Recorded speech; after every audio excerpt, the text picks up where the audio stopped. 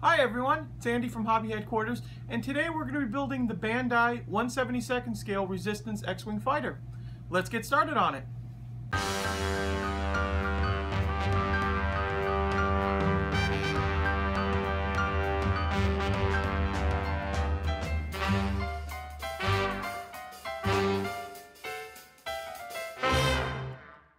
Okay, the first thing I want to show you guys is the instructions of this kit.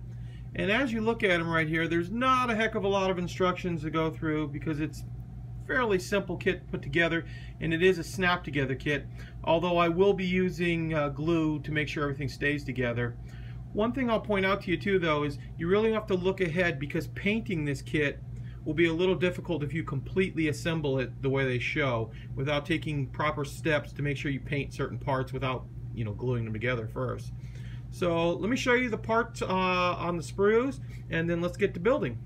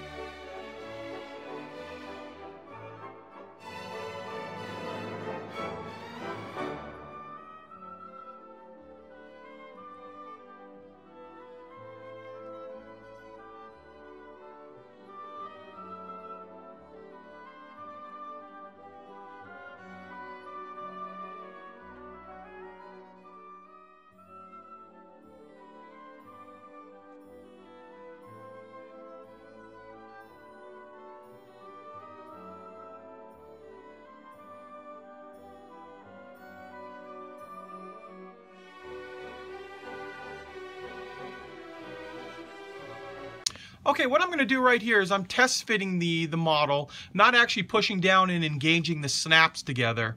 What we're going to do next is we're going to paint the entire model, all the parts that at least that are that light whitish gray.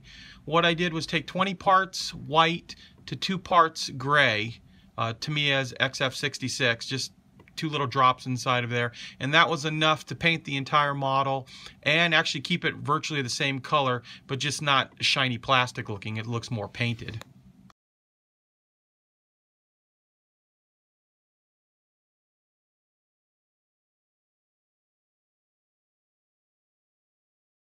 Next up, we're going to start on the decals, and in this portion right here, I'm not going to speed up the film at all, so because a lot of people have asked me questions about actually watching doing the decaling. So this way, I'll let you actually see the decaling 1-to-1 time. I've cut out some of the slow parts, but it'll give you a general idea how the decals go down and how many coats of like microsol you're going to have to put onto them to get them to conform to all the little compound curves or any bumps that are on the model itself.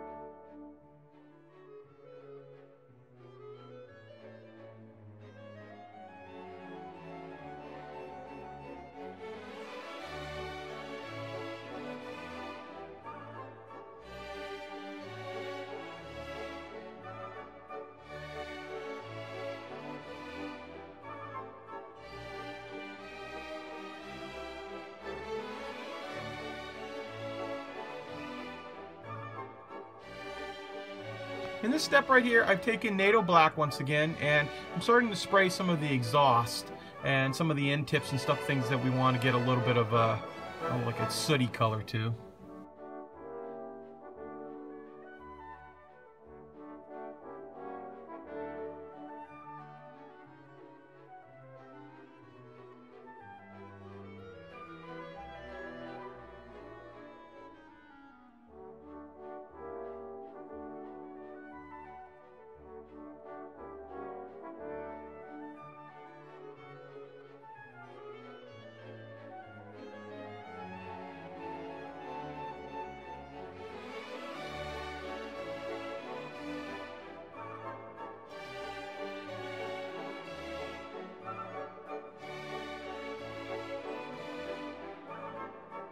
Okay, this is the completed model with a general paint job on it, and we're going to weather it up a little bit from here. You might also notice that on the, looking at the model, the right wings, I actually messed up one of the decals. After putting clear coat on it, the decal came up. And what I did was I actually just masked it off and repainted it.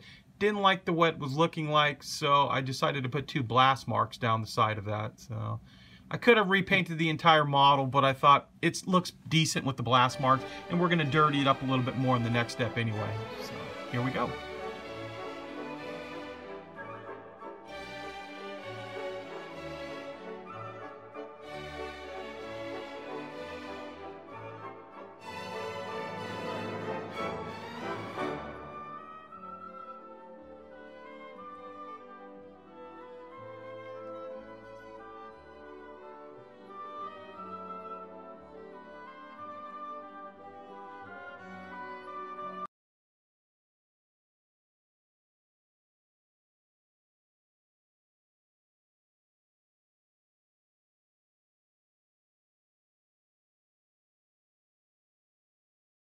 In this step right here, I'm taking Tamiya's Weathering Master, their actual black color, or soot they call it, and we're just going over lightly some of the high points to make them pop out a little bit. And following up that step, we're going to go ahead and take a little bit of Vallejo's wash, the medium gray, and added a little rubbing alcohol to it to thin it down a little bit, and just going over some of the other little cracks and stuff to make them pop a little bit.